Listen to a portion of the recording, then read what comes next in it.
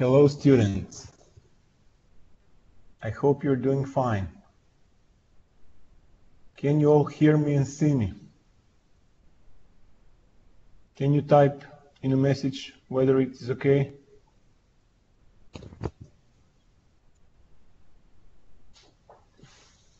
Okay, good to hear that. Today we have a presentation about qualitative research. I hope so far you have acquired knowledge about the quantitative research. So today we will be focused on qualitative research and some differences between qualitative and quantitative research. So what is the agenda for today? We will talk about some basic principles of research design, which will outline also differences between qualitative and quantitative research. Then we will continue with sampling for qualitative research, what types of interviews exist, how to ask questions in qualitative research, in interviews, and at the end we will talk about analyzing qualitative data. If you have any questions during the presentation, feel free to write me a question on the board. Okay, so we can start. In order to make you familiar with the qualitative research, but also, as I said, to outline some differences with quantitative research, first we will have to go back to the roots in philosophy. And I will explain some basic principles, which some of you might know already. And I will talk a little bit about ontology, epistemology, methodology, and some methods and techniques which are used. So these are the four main features of a research design. They're distinct, but they're also very closely related. First, we will talk about ontology. Maybe you all learned about this in philosophy in high school, maybe at the university, but we will just repeat something that you already know. Ontology is actually how you view the world, and it's about the assumptions that you make, how the reality functions actually, and what is the nature of the world, how you build those assumptions. On the next slide, I will show you different schools, different directions in ontology and how they are related with research. On the other hand, we have the epistemology, that is the assumptions that you make, how to research the world, how to investigate what is going on, what is the reality. And then we have the methodology, of course, which is the way you group your research techniques to make the picture out of it. And the end, we have the methods and techniques that you actually do, that you actually conduct in order to collect the data and to carry it out what you investigate. So these are some of the core principles which actually form your opinion about what is the world made of, what is science, what are the issues, problems that need to be explored, answered, and how all this fits into a bigger picture of the world, how you actually see the world. Now you will see what am I talking about. If you have any question so far, please feel free to interrupt me.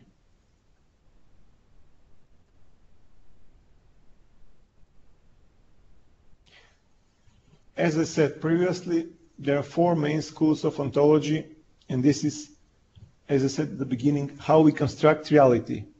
And those are realism, internal realism, relativism, and nominalism. None of these are absolutes. It's a rather, they're on continuum with some overlaps between them.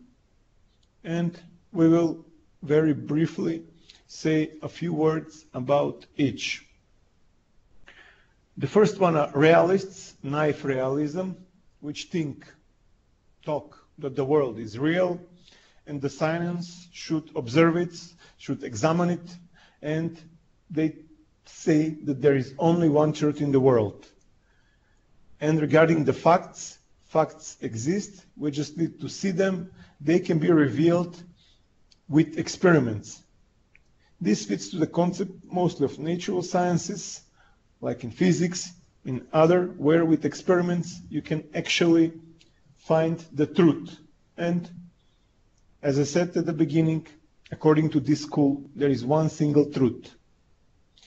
On the other hand, we have the internal realism, which is similar to realism, naive realism, to the first one, but they say the world is real, but it is very hard, it is impossible to examine it directly. The truth exists, but is obscure, we cannot see it. There are some facts, and we can see just part of them, and they cannot always be revealed. To illustrate this, I will tell the story of the 6 blind wise men. Maybe you heard this story so far already. Each of the wise men was touching an elephant. One was touching the trunk, the other was touching the stomach, the left leg, the right leg, etc. And they were saying that what is the elephant? And each answered, elephant is the trunk, elephant is the left leg, elephant is the right leg, the tail, etc. They all could touch the truth, but none of them has the whole truth, the absolute truth. And they cannot always be revealed. The next one, the third one, is relativism.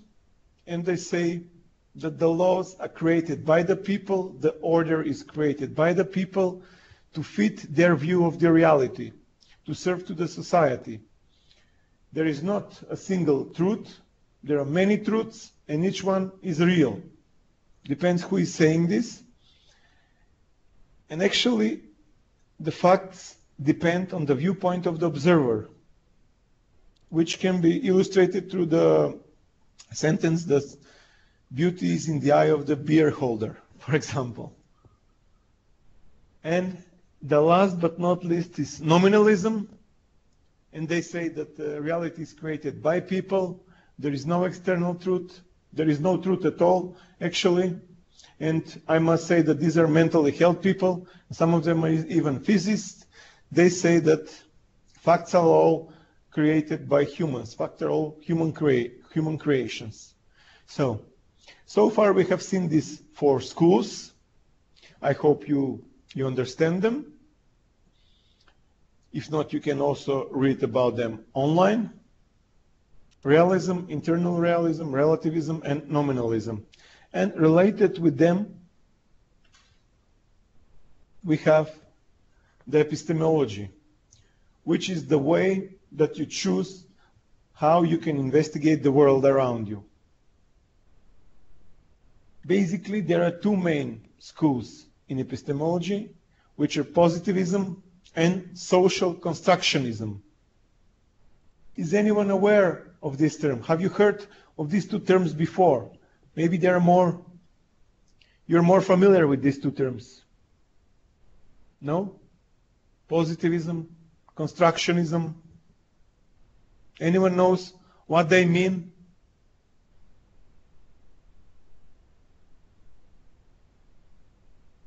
Maida? Maybe?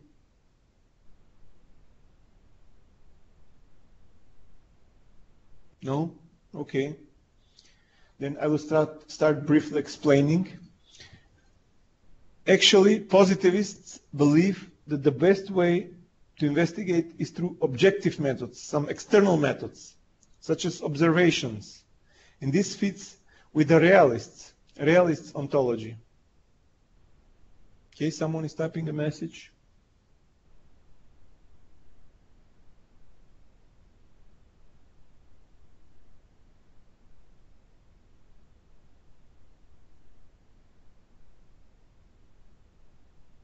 Okay, positivists, as I said, think that there is a single truth and that we can discover it through objective methods. On the other hand, we have the social constructionists. They believe that the reality does not exist by itself. It is constructed and given meaning. The meaning of reality is given by the people. It's actually served people. Everyone has its own reality, and the focus, therefore, on the other hand, is on feelings, beliefs, what we believe in, what the world looks like in our eyes, in our brain, and how people communicate, how they transfer this message, this view that they have of the world to the others. And they fit, on the other hand, to the relativist ontology. So we have the realists and the relativists. As the name says, constructionism, the reality is constructed. On the other hand, we have the positivists, the realists, which say that the reality can be revealed. I hope it is more clear now.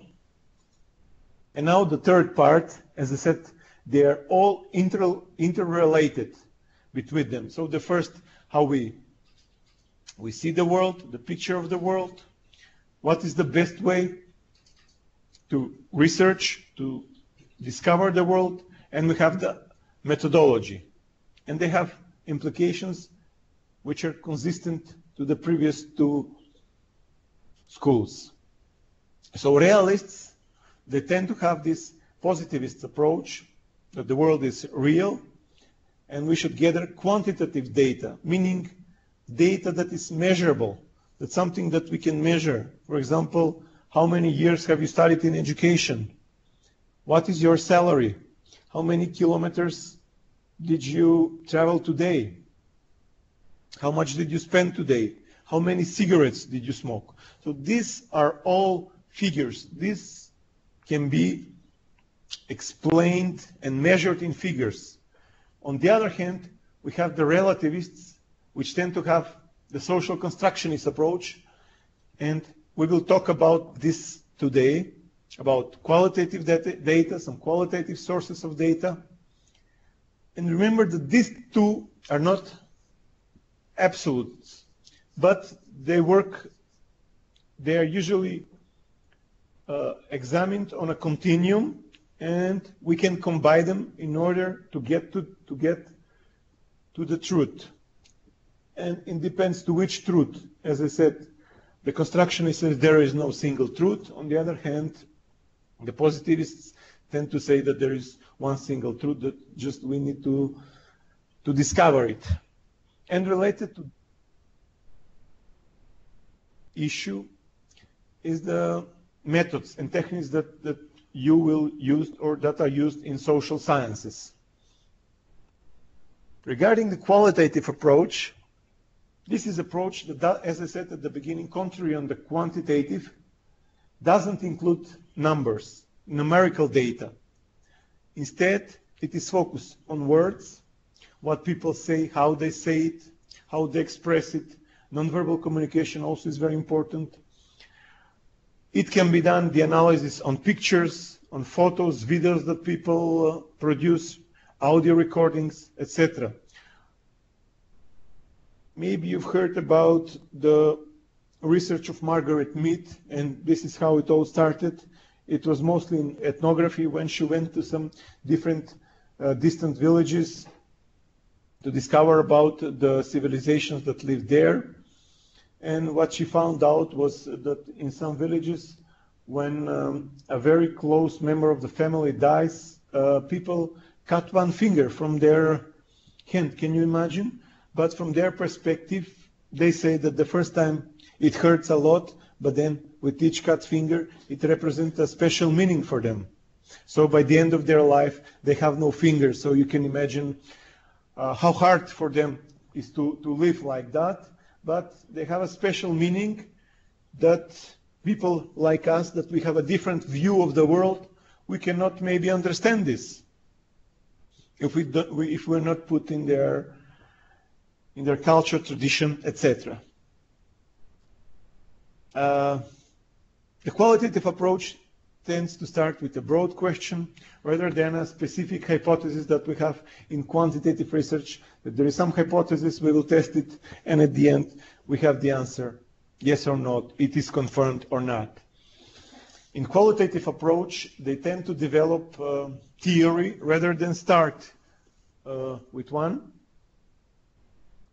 And the approach is inductive, as we will talk also on the next slides as well. It is inductive rather than deductive, meaning that we start from the data, digging the data in order to find some reasons about the behavior, the patterns, or what we explore.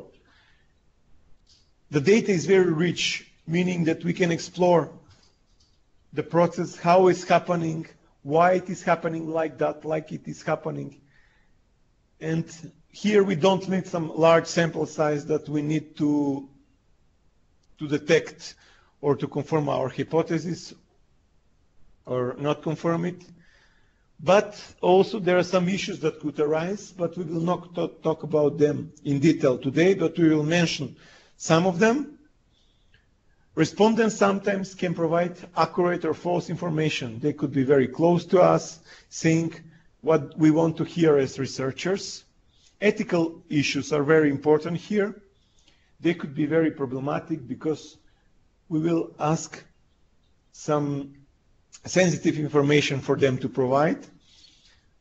Ethical issues are part of the last webinar that we will have next week, and also they're related with your last assignment that you have to prepare, but we will talk also about that on the next class. For today, today's assignment is for the next week as well. The assignment that you will have today is to prepare a discussion guide for interview, like you're making an interview with some expert on the topic.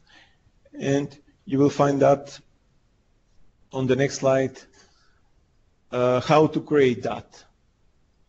And researcher objectivity can be more difficult to achieve. So for example, I'm examining the traditional gender roles, and I'm feminist, so I will tend to find the results that are in line with my views. I hope this is clear. And therefore, in my explanation, I should state that my views are that I support feminism or I don't support it, but I explore traditional gender roles. And the researcher should say this in front before the research and should clearly state it in the paper, so we, the readers, can actually evaluate it, what is based on his views as a feminist and what is actually the reality.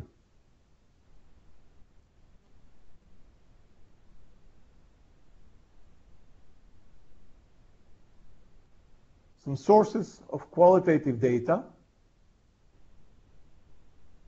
It could be done through interviews, which are structured, semi-structured, and unstructured. I will explain each of them in the second part of my presentation. There are focus groups, which is a discussion of 6 to 8 people that are gathered to talk on a different topic. For example, consumption of wine, usage of some banking services, telecommunication services, also about some attitudes toward the world, attitudes whether you are pro or against European Union. We have some also questionnaires or surveys that can be included. Apart from this, the qualitative research is good in content analysis. This is part of the analysis that will be explained on the last slides. For example, we can take one book, for example, for pupils in 3rd grade, and we can discover how traditional gender roles are portrayed in this book. We can discover the content behind that, or some different company reports, or I don't know, some events can also be analyzed, whether they're taped or they're audio recorded or different data. Some direct observation, which can be hidden or participant. They know that we are participants of the research, the respondents who are under investigation, or it could be hidden. We're not telling them that we are researching them. For example, like I mentioned the case of Margaret Mead, who was examining these villages. Yes, case study can be a source of qualitative data.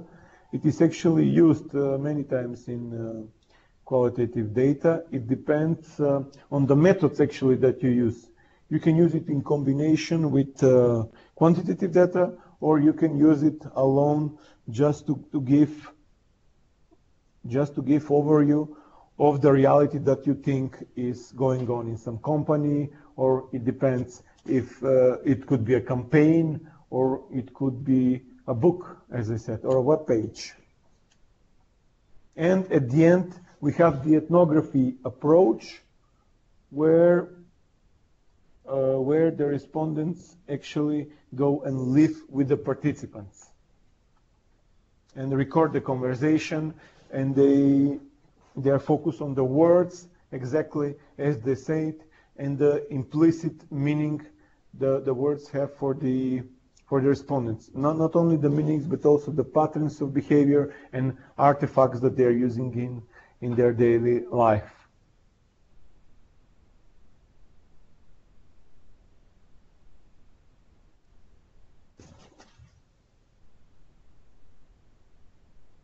Now, I will outline some differences regarding qualitative versus quantitative approach, what you have heard so far, so you can be able to distinguish these two approaches. Qualitative is usually non-probability based sampling, meaning that we cannot make valid conclusions about the whole population of 18 plus voters in Macedonia, for example, if we're examining voting behavior. On the other hand, quantitative is a typically probability-based sampling, means that every person has the same probability to enter into the sample. Usually the sample is big, 1,000 respondents for 2 million, etc. And the quantitative research is generalizable, meaning that from the conclusions that you got on your sample, you can draw valid conclusions for the population of interest. On the other hand, the qualitative is non-generalizable, meaning that the conclusions are valid only for the specific group of interests. The qualitative research is focused on questions like, why is this happening, how is happening, whether they're related or not, how they're related, whether some individuals are related or not. On the other hand, as I said, quantitative is based on numbers, based on numerical data. It answers how many, when, where, etc. Qualitative happens in earlier phases when you want to discover some new theory. It's rather formative. While on the other hand, quantitative, it's in the later phase of research when you want to test some already established theory, and you will try to test them through your quantitative research. As I said, for qualitative research, the data are very rich, but they're also very time-consuming to analyze, and the report usually starts when you start doing the interview. The report starts immediately, and you can also go back, change the sample. For example, in one research that was done in the Nordic countries, I think it was in Sweden, they wanted to examine the behavior of people that are drunk in bars. So they went there, they started interviewing, they just focused on the beginning on both genders, but at the end they finished only with males. But when they made a profound analysis and they wanted to focus only on those who are drunk almost every day. So what was their finding? Because they excluded those who are drunk every 2 or 3 days, and their finding was that those who are drunk every day were most likely to be divorced. This was one of their general findings of the research. On the other hand, the quantitative research, data are more efficient, they could miss the context, and the writing of report starts when you finish collecting data. While on the other hand, in qualitative research, the writing of report starts when you start doing your first interview. As I said, in qualitative research, you can change the design. If it doesn't function, you can change the sampling. While in quantitative, you cannot do this unless you make a pilot research. In qualitative, as I said, what I was talking about today, why the ontology is important and different types of reality, because researcher is the instrument here. What he, she sees through his own eyes, actually, with his own mind, is transferred into the paper that he's writing, that he's trying to present to others. And at the end of the presentation, we will see why some do this, why qualitative research is used. On the other hand, quantitative research uses various tools like questionnaires that need to have a certain psychometric characteristics that should always be reliable, valid, and we have some external instruments that are used. I hope this distinction is clear regarding qualitative and quantitative approach that are used in social sciences. Do you have any specific questions so far regarding the both approaches? Maybe you already can draft some guide based on your experience that you want to capture some details, why people are buying bitcoins, for example. There was one case study that was presented in e-PROFMAN. Okay, no questions? So we can continue.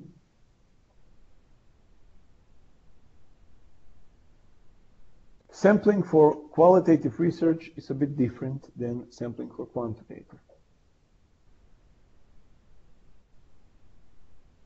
This is related to the goal, to the aim of the research. Our aim here is to understand from within the subjective reality of the participants which are included in the study. So, and this cannot be achieved via some superficial knowledge about some big sample that we will explore on individuals. Rather, we're talking with people here which can share the experience. They have profound experience. They share their meaning of the world, their view of the world, their beliefs. So everything that we get from them transfers their reality as they see it.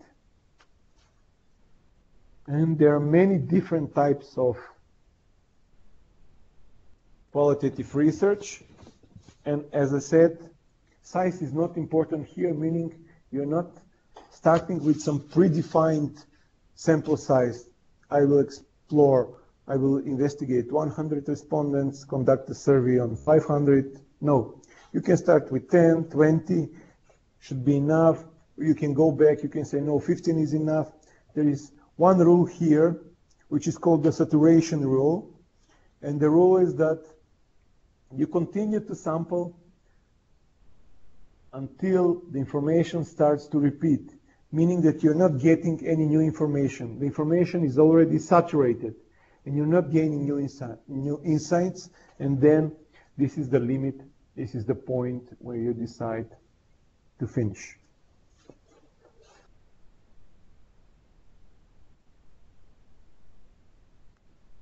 Here I have stated many types, around 20, known sampling in qualitative research that can be used. We will spend in a minute or less explaining each of them, when they're used, how they're used, which cases. We have convenience sampling, theoretical sample, different than theory sample. We have the purposive sampling, judgmental, snowball sample, friend of a friend, extreme or deviant case, intensity sample. We have the maximum variation sample, homogeneous, typical case, stratified purposeful. We have the critical case sample, key informant sample, criterion sample, confirming or disconfirming sample, opportunistic, random purposeful, politically important cases, volunteer sampling, and at the end we have some combination. I would like to ask you here a question, whether have you heard about any sample mentioned here before? Has anyone heard in his life during his studies, maybe online? Snowball. Oh, it's snow. Yeah. In Macedonia, we had snow 2 days ago, but now it's melted. So, Maida, please explain us, share with us what snowball sample means. Maybe you already have snow in Sarajevo.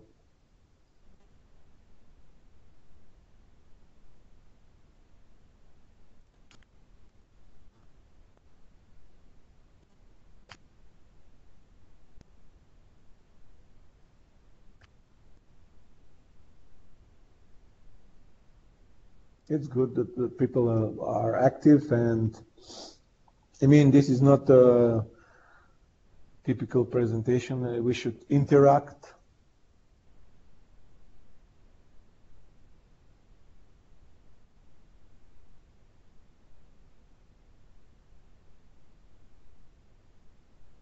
Okay, how do you find them?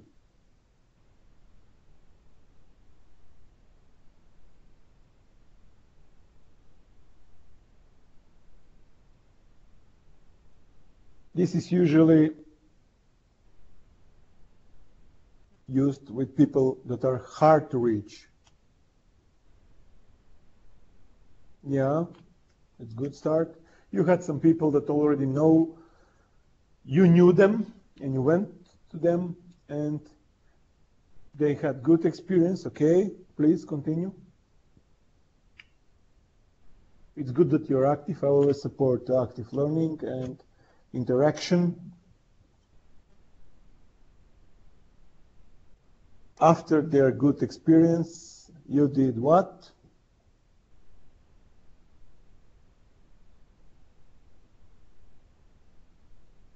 And they told your friends where you can find other people. Yeah. So the ball starts rolling in. It gets bigger and bigger. And they believe in you. The ball gets bigger and bigger, so you find more and more people. Yeah, this is correct. Thank you very much, Maida. Anyone else?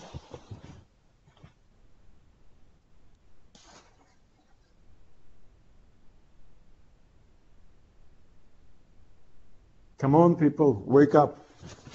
It's 7:30 p.m.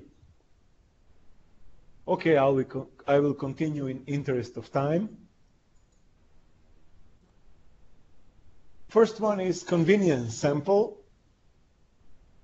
We think that they are representative of the population, but these are people who are at the right place and at the right time. These are people who are very close to us. They are at hand. We can call them anytime. They're very convenient at the researcher, but what is wrong with this approach is that it is biased. Those who are here, if you're a doctor, you just call those patients that you have. This saves time, money, and effort. But we don't have credibility how to explain why did we choose those people. This is the least rigorous technique, involves those who are most accessible to us. As I said, it's good that we save time, efforts, resources, but we can end up with some poor quality data. And usually the selection of the respondents should be justified in any way. So now we continue with the theoretical sample. which is different than theory sample. Theory sample comes from a theory, based on some theory of resilience, for example. I predict that you will be in that theory, and that's why, based on that criteria, you are in the sample. And it depends, Philip. Sometimes we use less resources with convenient sample because they are at our hand. In snowball sample, they have to believe us, and they have to to point some other people to us. Referral, yeah, this is the same. It's a snowball sample. Theoretical sample, on the other hand, is a process of data collection where we can choose some sample, and from this sample, we're trying to build a new theory about how the world functions, how the world is built. And we try to gather some data, and we try to group them. And it depends from which sample did we choose. We chose this. That's why it is called theoretical sample. It is related to ground theory, and I will speak about this at the end of this presentation, so I don't want to mix it now. But as I said at the beginning, it is different than theory sample, which based on some theory, you're put into some sample. We have the purposive sample. It's judgmental. So based on the judgment of the researcher, that sample tends to be representative of the population, and therefore they are included in our research into our sample.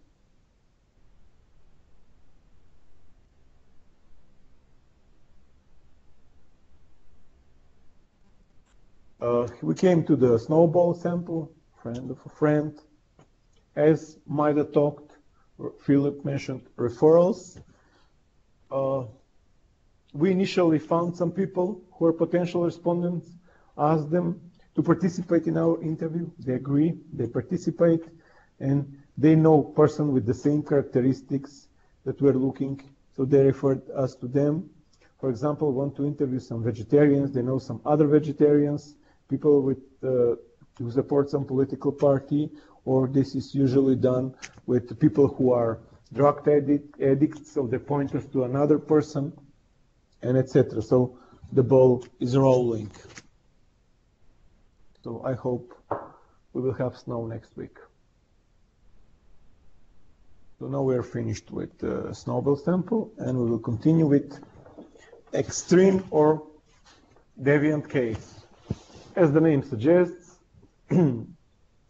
here we learn from those who are on the extremes, meaning that they have high achievements, very high, or very low achievements.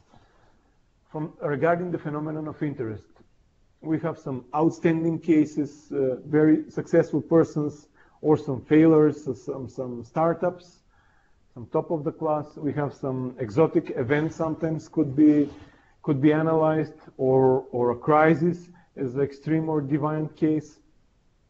And here, for example, we take information from cases which are problematic, very problematic, or especially good.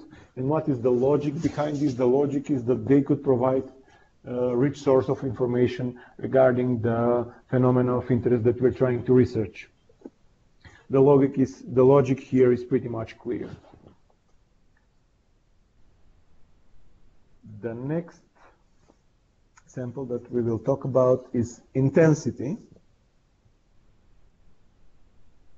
It is different than extreme cases, because in this case we don't want to have those who are at the extremes, but rather than we want to have those who have very intense experience, such as good students, poor students. You can easily think of this as extreme cases are, for example, if you want to study loneliness, for example, extreme cases or deviant cases are people who live in isolation. So this will be not an area of our interest, but rather we are looking for persons who have a feeling of loneliness, who live not isolated, but who experience at the moment loneliness. So this is actually the difference between extreme case and experiencing intensely the phenomenon of interests.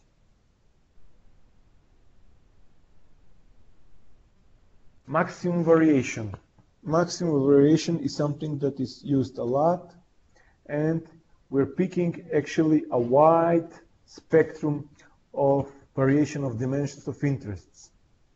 We can do this on documents, on other. We want to find different patterns across different dimensions.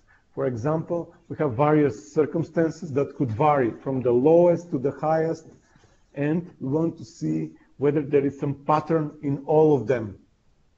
For example, we can get different cases that on one dimensions are very different. For example, if we explore some village or some city, we will take the largest city, the median city, and the smallest city. We will take different, whether it is from urban area, from rural area, etc. I mean, some settlement that we want to discover. And the idea here is to get information about all different patterns that emerge through different cases. On the other hand, opposite to the maximum sample, we have the homogeneous sample. And when we start with some research, we're not familiar with the topic, for example, abortion, and we're rather than focused, we want to see why girls want to have abortion, and we want to find a homogeneous group, for example, girls on the same age, girls that have, or women that have the same socioeconomic status, and we actually take similar cases, and they're homogeneous on all these aspects, and then we talk with them about their motives.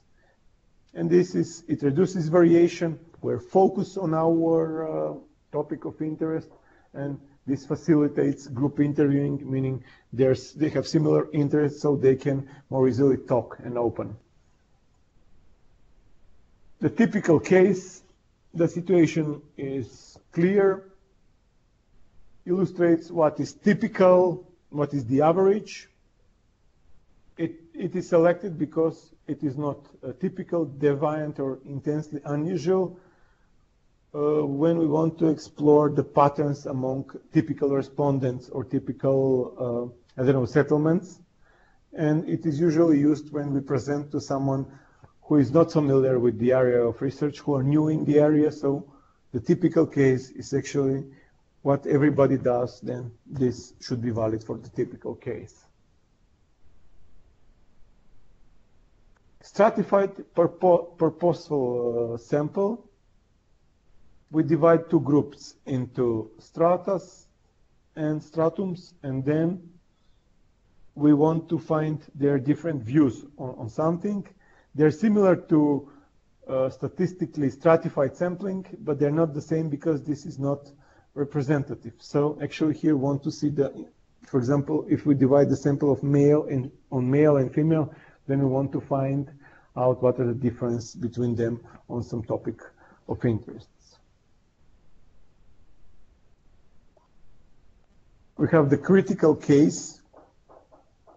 The critical case you can imagine as a person who fits on some scale, and what is true for this person, it's true for all the others. For example, a person who has the lowest scholarship, and whether if he is satisfied with the amount of scholarship, then we should think that all others should be satisfied with the amount of scholarship they receive, with the amount of scholarship the student receives.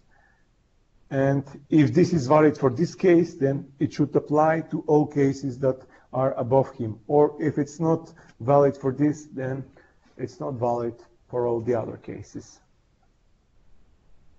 Key informant sample is a very interesting sample. It is used a lot.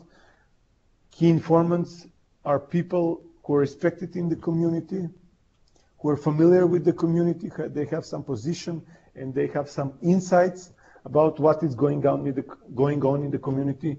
I will mention priests here in the past that were some source of information.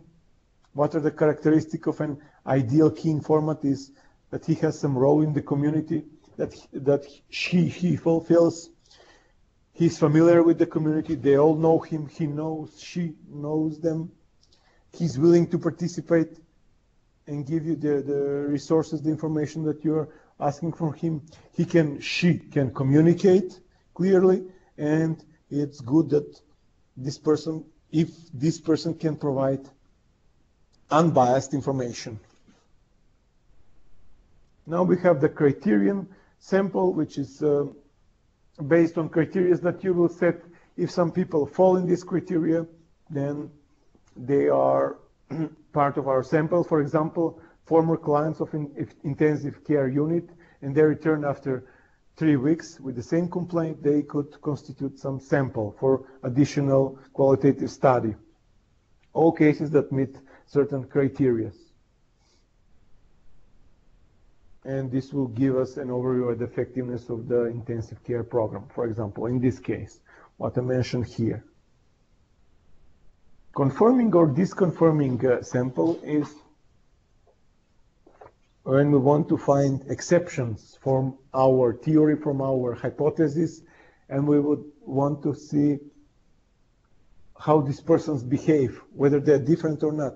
Confirming means that they conform with our theory.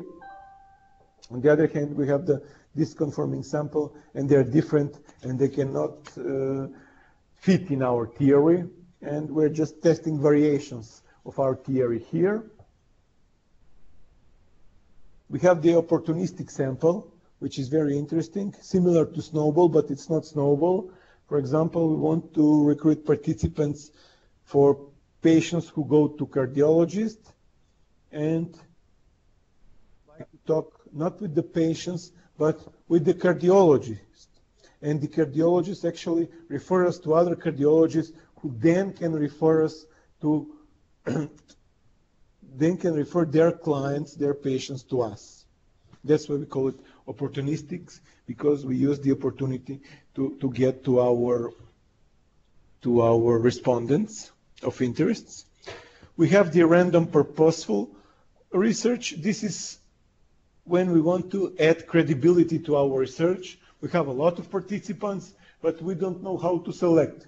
And in order to be more, the selection to be more justifiable, to show that we use some scientific means, then we make a random selection. We made simple random selection of those respondents whom we have at our disposal. And this reduces judgment. It's not for generalization or representatives. It's a small sample size, but just adds credibility to our research, to our sample.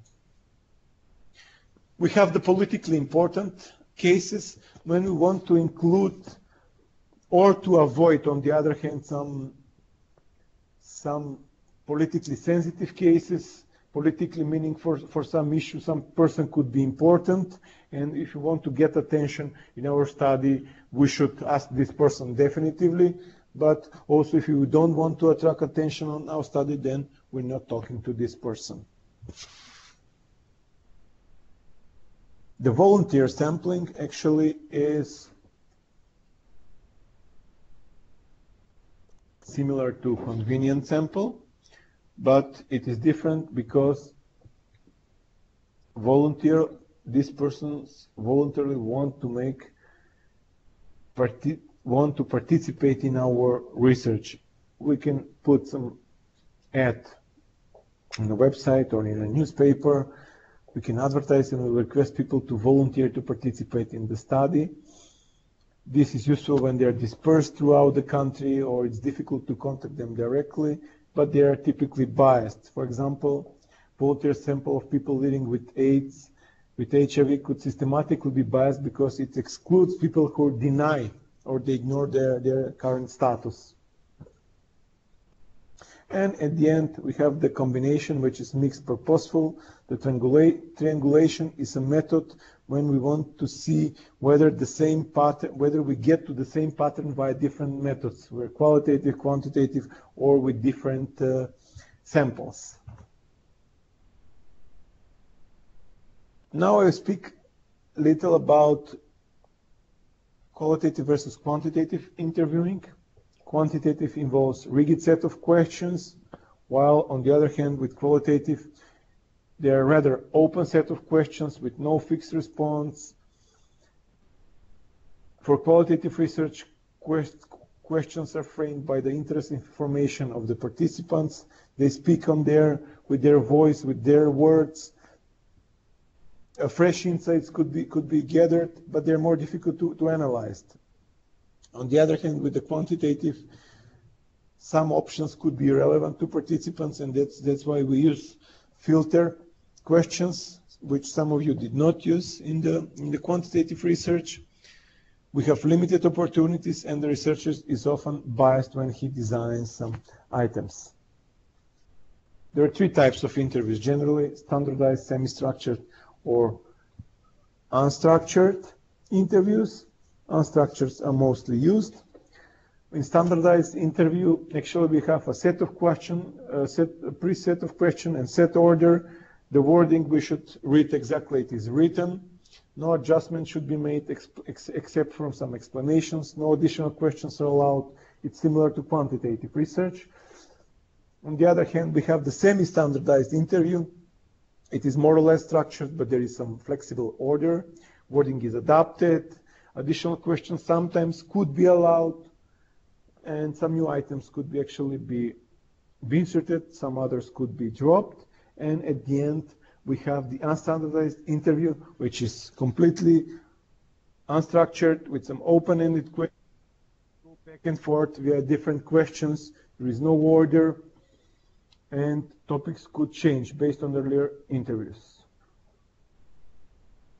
Regarding the questions, we have two types of questions. We have the essential questions, which are related to our topic of interest, and we have the throwaway questions. Essential questions are, as the name suggests, they're crucial for our research. We try to order them, to group them, and we try to ask additional follow-up questions in order to check whether the respondents lie to us, whether the information that they provide, we ask the same question but in different words, with different manner, to see whether we will get the same answer. On the other hand, we have the throwaway question, when the situations escalate, and we try to actually de-escalate the situation, and we throw in some similar question to the topic of interest. We actually ask something which we think they like, they're used for providing context, and to redirect respondents from upsetting, to engage them. Here, what is very important in qualitative research are probes. We're always trying to probe to get more additional information. So try to develop this for each question, how to probe. For example, if I ask you, how do you feel that there are so few male students in e-PROFMAN class? And you say, it's okay. And then ask, what do you mean by okay? And then you start explaining or ask, how come? And here what is usually used is silence. This is a great probe. People cannot stand and they avoid it, so sometimes you just ask them and wait in order to get the answer out of them. Or sometimes it's usually repeat what they say and ask them what they can say more about what you just actually repeat. You just actually repeat it. And we have came to the end of our today's webinar. We'll talk a little bit about analyzing the data. You should know about these different types. There is a content analysis, grounded analysis, social network analysis. We have the discourse analysis, We have the narrative analysis, and the end we have the last but not least conversation analysis. We will say a few words about each, and then you can go and work on your homework, which is you have to develop a discussion guide, qualitative discussion guide that will guide you through an interview with expert on the topic of interest that you already chose for this for the previous assignments. Content analysis, as I said previously, is when we are trying to find some ideas or hypotheses, themes. We're actually examining the content of a book, a web page, some written material, whether to see whether the topic that we're exploring is there, in what intensity is there, and what does it say about some book, whether there is a traditional gender roles they're explained or not, and sometimes different color coding or different systems could be used to identify the different topics, themes that emerge. You can group them, but the main idea is to find some themes that are present in the content of the source that you are exploring.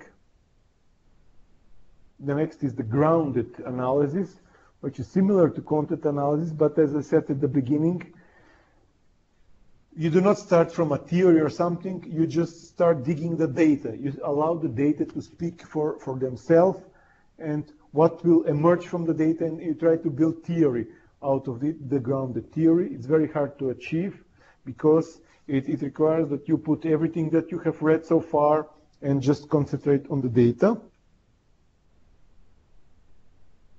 Social network analysis is usual. We want to identify links between respondents, between individuals, as a way to understand them, what motivates actually their behavior. It is used why people are more successful at work than others, whether they have good company or not, why some students run away from home. It is used also in combination with other methods. We have the discourse analysis, which analyzes actually the contents in which the conversations are made, includes previous conversation, as well power relationships that exist, the context between the respondents of interest. We have a question here, I think, and also identity. As I said, non-verbal communication is what is the discourse, what is the social context that is trying to present the analysis. Okay, we have a question. We are at the very end of today's webinar. Okay.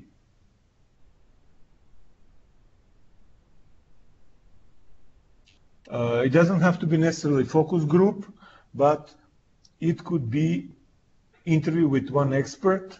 Focus group is actually a discussion group, yeah, but the topic is organic food market, and you should develop discussion guide on the topic of, in your case, organic food market. Yes. I will continue now with the presentation. We have two more. Thank you, Anita, for the questions. It was a very good question for the others as well to understand. I also support those who are active and those who are present at the webinars, and I also try to motivate them via additional points that I will give them at the end. We have the narrative analysis, and this is actually the way stories are told in organization, in society, in some business, how they are actually transmitted to other members. And there are actually four main types. Bureaucratic, which is highly structured and logical. It's about power and control. The same control should remain from the top. Quests, where the ambition is to have the most compelling story and it should lead others to success. We have the chaos story, where the story is lived rather than it's told. And at the end, we have the postmodern stories, which is similar like chaos narratives. Apart from that, it is lived. The narrator is aware about the story and what they're trying to achieve. They're trying to construct a different reality. As if you remember at the beginning, the social constructionists say that the reality is constructed and they want to make a social change. And at the end, the last but not least, is the conversation analysis, which is largely used in ethnographic research. It assumes that some conversation underlies some rules and patterns which remain the same whoever is talking, and it can be understood by what he was told before, what was told after. We're trying to analyze, to make a detailed analysis of data, but also on the way how that was said. And here we have the ethnography where the researcher actually lives with the respondents. That would be all for today. Thank you for your attention. Deadline for next assignment is Monday. If you have any question or okay, then we'll be in touch. I wish you pleasant work. Goodbye.